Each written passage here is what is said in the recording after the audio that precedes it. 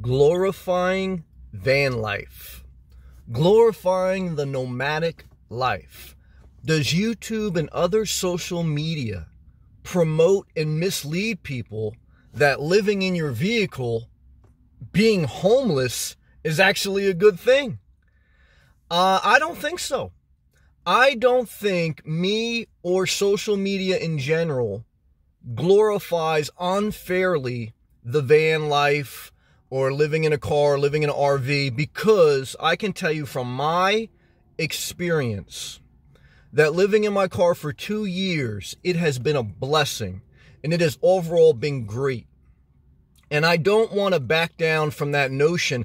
I don't want to submit to some feedback that I've got from some people that they tried living this lifestyle of living in their car van. It didn't work out. And so they feel like they were misled, or they feel like, people led them astray. But I don't think that's the case, because I thank God for the people that inspired me that living in your car was like an option. I didn't know it until I started to look on YouTube and I was researching downsizing. And I was trying to move from New Jersey to Florida, and I had to wait until I can get a job transfer. And I was trying to get direction in my life. And I knew that downsizing would empower me because it would allow me to control more of my financial resources. But I couldn't figure out a strategy with housing.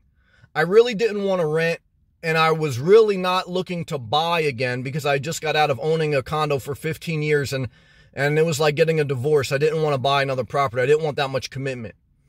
And so when I started to look at downsizing, I saw people living in their RV and then even car or van. And that idea took hold in my mind, and I started researching it and I started planning. And then eventually I just said, you know what? I'm young enough. I'm healthy enough. I want to give it a shot. And I did it. I did it with the mindset of, if it doesn't work out, I'm not going to blame social media or anyone for glorifying it, because as an adult, I have to take accountability for my life. Because nothing in life, if you buy a house, it may not work out. If you rent a place, it may not work out. Now, if you live in your car or van, it may not work out. Not everything is for everyone. And I try to share with you the sacrifices. Look, you're going to live a primitive life with no heating, no cooling. You can supplement it with going into cafes during the day, with living in, if you can travel, living in certain climates that make it easier, bundling up in the winter if you live in New Jersey, running an extension cord to your house, to your car if you live in Florida and you're at a campground during the summer. There's different ways to make it a little bit better, but you're going to be subject to be eaten by bugs more, to just be in the elements more.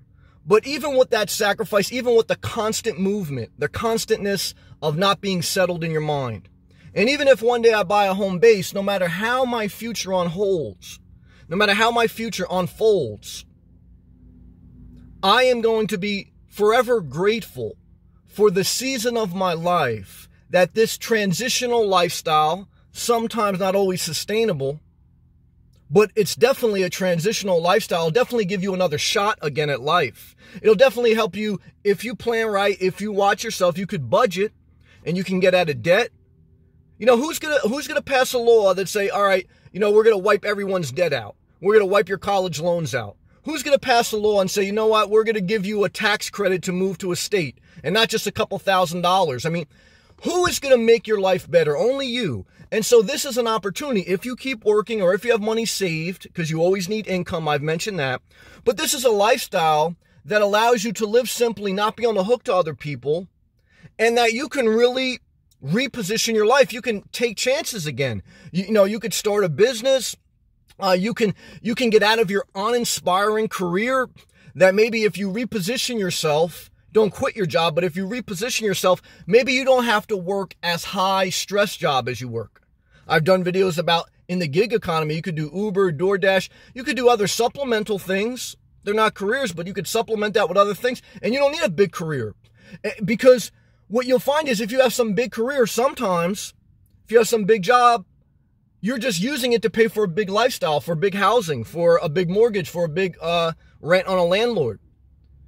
Now, you need money, you need a career, but what I'm trying to tell you is you also need to be inspired with life. You need to be inspired by where you live. You need to be inspired by that. You are in control of your life to a certain extent. And when you live in your van, car, RV, whatever, you have a little bit more control of your life. You have a lot more movement. That's a negative. You got to keep it moving.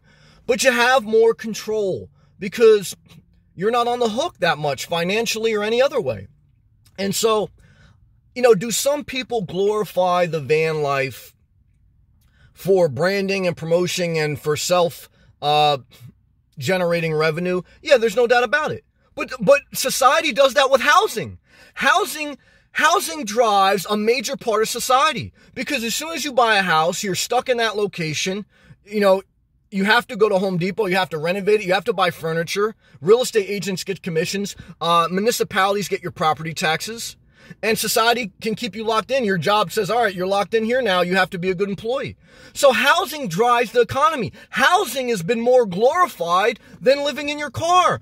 What would happen if everyone lived in their car? The economy would totally change. It would totally change, maybe even collapse. Because without you taking on a 30-year mortgage, without you paying interest, without real estate agents, without construction workers, society will collapse. And I'm not saying that's necessarily a good thing. And I'm not saying the entire society would do good living out of their car. I think if you have kids, I think if you're elderly, I think if you have pets, those are different things that I'm not going to say it makes it impossible to live out of your car. But I want to say that they need to have extra considerations and accommodations. Then you may need to go to an RV. You need to maybe go to some type of vehicle that has more amenities or situation where you can supplement things that, you're not putting yourself or others in harm. But no, I in general speaking terms, I think there's somewhat of it out there. And I think there's a lot of sacrifice. I try to share with you guys on this channel. I have about 1,500 videos, and I give you the pros and cons. And I state that most people in society, less than 1% of society, live in their car. I state that it's not a sustainable lifestyle for most people. And I even state that I eventually may get a home base. But I also state that this lifestyle, living in your vehicle, has been a blessing to me. It's helped me reposition my life in Florida. It's helped me venture out in new career and new financial goals for my life to live a more inspired life and more empowered. And I'm very thankful for that opportunity. And I do think society glorifies owning a home. It's the American dream. It's the American dream for you to be in debt for 30 years. And for you to pay for renovations, and you for pay the maintenance, and you to pay the landlords, and you to pay the property taxes, and you need some of those things. I don't want to say they're all a scam, but I want to say, hey, look, that's more of a scam than living in your car in some instances. In some instances. So I think when you look at it like that, when you evaluate life like that, and here's the final thing, guys, when you take accountability for your decisions as an adult, you may move in your car. A 70-year-old guy inspired me somewhat to move in my car. And some of the big nomads on YouTube, even if they're doing it, as a career to sell this lifestyle, they still help me.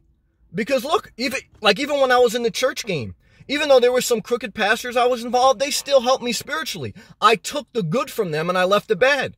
Same thing with me. I'm sure there's a lot of people that don't agree with everything I say on my videos, but they can take some insights from my life, some inspiration, put their own twist on it and live their own life.